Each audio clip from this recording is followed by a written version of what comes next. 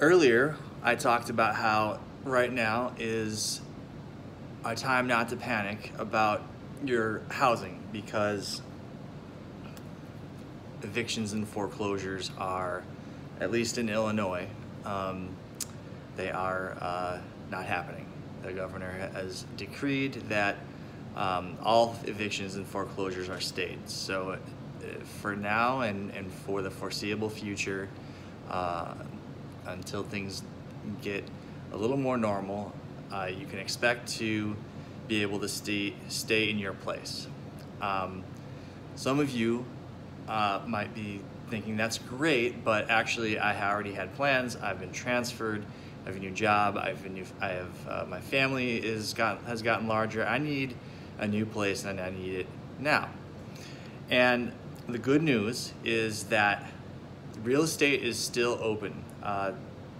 The lobbying group, the various lobbying groups in Springfield convinced the governor to consider real estate services essential. In addition, title companies have deemed themselves to be financial institutions, again, essential. So every part of our business is still going on. And of course, we've had to adapt.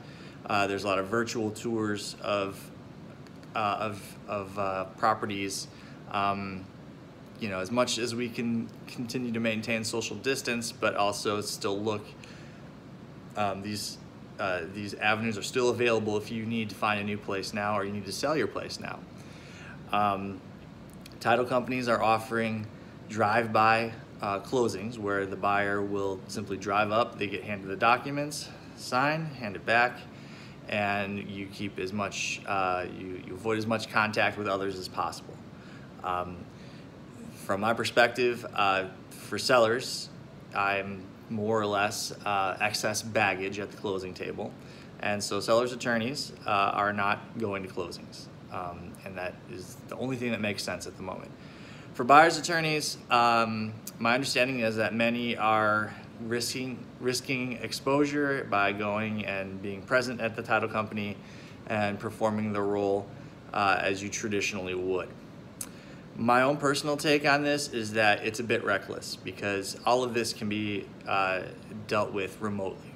And it's not just for my own health. It's the whole thing about this is not spreading COVID any more than it needs to be spread. And if any of us is an asymptomatic carrier of the virus, you are the problem, and you don't even realize it. So, for me, I do not want to be a problem. I do not want to ever find out that I was spreading COVID-19 without even knowing it, and we all need to protect each other. So the way I'm handling things, at least for a buyer, is to get the loan package in advance, get the seller docs in advance, review everything via FaceTime or Zoom with the client, and then you can go. We've got everything all sorted, all the questions are answered. I'll have my phone if you have questions that come up during signing, but everything is done just as we would traditionally, except it'll be 3 hours before the actual signing of the documents. So it's the same exact process, it's in a little bit of a different order, and it's safer for everyone involved. And I can tell you, I reckon the first closing that we have that's after shelter in place is lifted, I reckon there's going to be like 12 people in the room because we're all going to be so excited to finally get back to business as usual. But for the time being, there should be as few people in the room as possible. And last thing to mention on this particular topic. So again, real estate is open for business. I'm open for business. The governor has also issued an executive order allowing for remote notarization of documents. So that's another option if you simply, let's say that you find yourself coughing or having symptoms, absolutely do not, under any circumstances, leave your home. Certainly not to sign some documents and get some poor closer sick.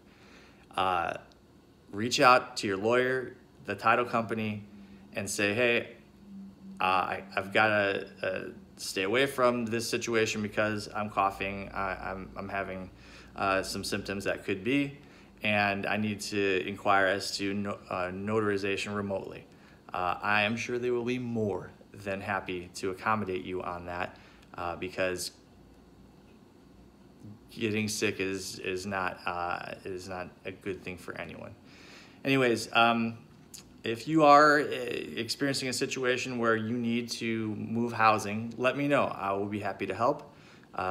Do a comment, shoot me a DM, whatever it is. I'm here, and I'm trying to give you guys as much information as possible to